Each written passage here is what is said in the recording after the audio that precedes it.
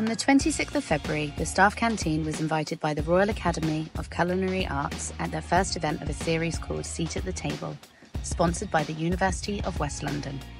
It took place at The Shed, a private dining room by the Michelin-starred restaurant Hand and Flowers in Marlow. These events bring together a small group of guests made up of academicians, alumni and associate members to discuss an educational topic, aiming to shine a light on issues that the industry is facing, focusing on the solutions. The training of culinary professionals has been in the DNA of the University of West London since its inception. So I hope today will provide some new ideas, new thoughts, new ways of training and making culinary professionals into the professionals that they should be.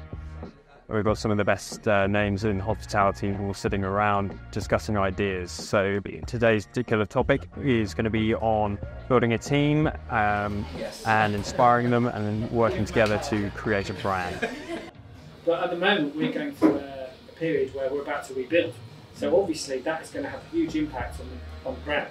We actually had paying clients in that time. We were doing some lunches. Some of the key points highlighted were how transparency and communication are crucial, how team-building activities can foster a positive and collaborative environment, the importance of leadership and training and development as opportunities to retaining staff and improving performance.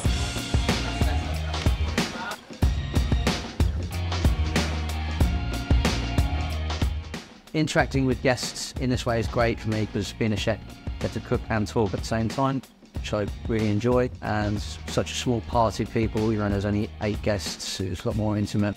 Head chef Tom De Keyser, a RACA academician, delighted the guests with a delicious 3-course menu. A selection of canapes, Cornish turbot with Jerusalem artichoke, garganelli and chicken and hazelnut gravy. Treacle-cured fillet of 30 days dry-aged beef with the Hand and Flowers chip, onion rings and sauce béarnaise. Yorkshire rhubarb and custard choux bun with white chocolate cremous.